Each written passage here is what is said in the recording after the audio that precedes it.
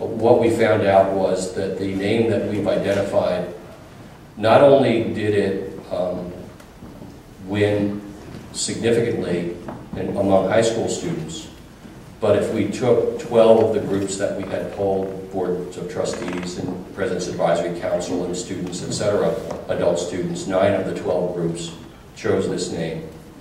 And then when we did the 500 telephone interviews and evaluated 6 of the names, this was the top ranked name. With that in mind, you're going to find out what this name is.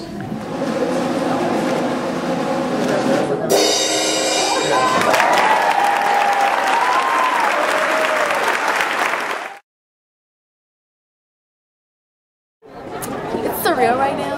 I'm not like, I don't know. I know in the end it's gonna be a really positive thing. It's just gonna take some getting used to, because when I came here it was Village College, and so it's gonna be different saying I go to university now instead of I go to Village College. And I think the biggest thing is just gonna be saying it to people who are gonna go, there's that.